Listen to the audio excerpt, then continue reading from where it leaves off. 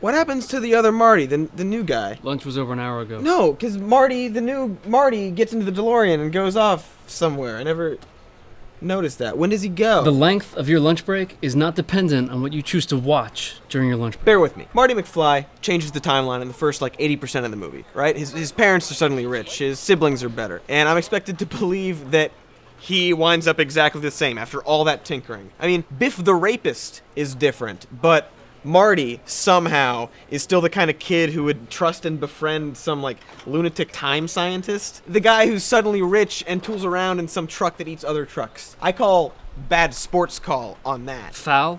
You cry foul? Whichever. Take cards. So New Marty was a little different than the original, but he still could have met Doc in real life. In fact, New Doc probably found New Marty himself. He knew that original Marty would return, and he also knew that if original Marty met himself, it could destroy the space-time continuum. And destroy the entire universe! So he made it work out by, doing some stuff. So when Doc sends New Marty some win, it's really just to get him out of the present, because otherwise the universe is doomed. Right, and he probably didn't send him to the 50s because there's too many Martys there. 50s is lousy with Martys. It's a huge risk. Couldn't send him to the future, because original Marty, we assume, is there living his life. If he was smart, he would send him to a time with no people at all. We're talking about the destruction of the universe here. The paradox must be avoided no matter what.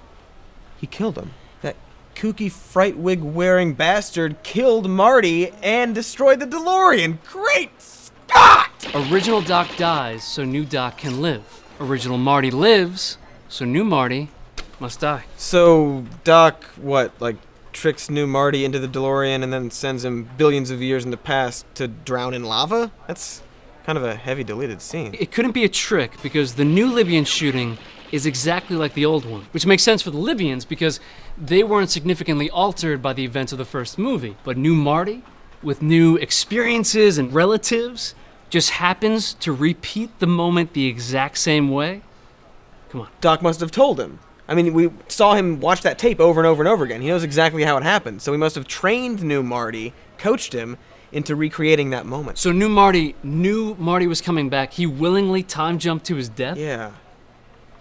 Yes, yeah. So Doc finds this new version of his old friend Marty. He befriends him. He gains his trust. He explains to him that he has to die in order to save the space-time continuum. So this is what we're doing now? We're developing Back to the Future fan fiction. Yes, we are. Okay, sorry. So Doc explains all the stuff to him, and new Marty freaks out, so Doc has to hog time and put him in the DeLorean. And Act 2 is all about him showing him in the future, Jennifer and your family are all better off without you. You should be dead. And by the end of the movie, new Marty has this change of heart and agrees, so he saves the space-time continuum by destroying the DeLorean and sacrificing himself, because Marty is a...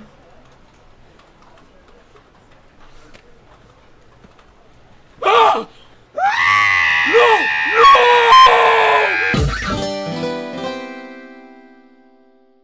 Hi there. I've asked you to subscribe before, and you have subscribed. And in honor of that, I want to now give you a gift. I want to read you some of my erotica. Raoul took off his shirt in the stables. His chest was bangin'. She looked at it and said, "Raoul, your chest is bangin'." Next, he went for his pants. It was the button-down kind, not the fly, so it took a little longer than normal. She sat and waited. "Nay," said the horse.